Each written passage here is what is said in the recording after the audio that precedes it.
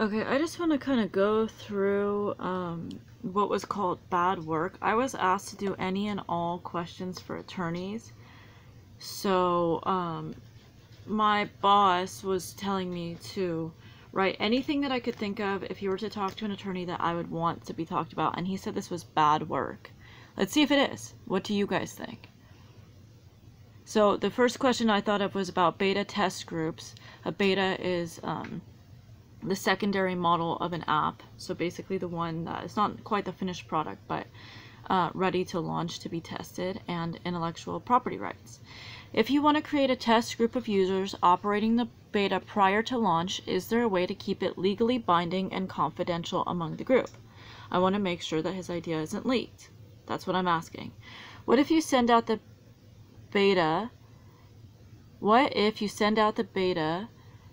Does that change the rights as compared to an in-house controlled group using computers? I was wondering if it changed the law in any way. I don't think these are bad questions. He said this is a total waste of his time and was complete crap. Can you apply confidentiality contracts? Makes sense. Well, a beta testing group is someone who tests your app, but I want to make sure that they can't test it and then go send it to their friend and then their friend builds it. If they send it to their friend who is out of contract, does that exempt their friend if you can't prove that they send it to them? So what I was suggesting is that maybe your beta group should be in person and they should sign things instead of sending it to people who send it to other people who might be out of contract. I don't think these are bad questions. I think they're very good questions. Copyright. What steps do we need to take to copyright the idea? If we do a copyright, does this mean we can also apply to a patent? How detailed can our copyright be? Does being too detailed limit us to a specific look/functionality that no longer protects us from the general idea of being stolen? It's a great question. Do you need a copyright for entire nation or only one state? How protected does one state make you? How are we protected? Does one national copyright make it, for example, international competitors? Again, does it work against us to be too specific about what we're copywriting? See, the idea that I'm asking is, if we make it too specific and say, well, this is how we work it, then someone could come in, steal your idea, and go slightly bigger than that, and it would not be considered theft because it's not exactly. So I'm wondering, is it better to keep it more general or much more specific? That makes full sense.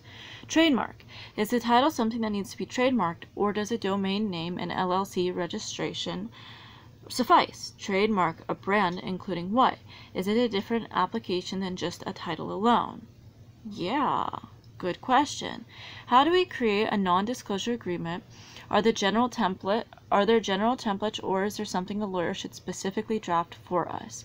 Who should do this? Can it be applied to just employees, beta tester groups? I want to know who can sign these, but that makes total sense.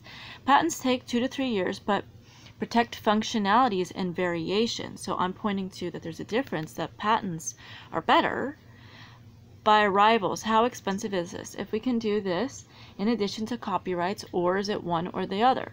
A provisional patent protects for 1 year, but it takes 2 to 3 years to go through officially. What happens in the time between, and how can we continue to keep it protected? I want to know if we can get a patent, and because it is in theory way better.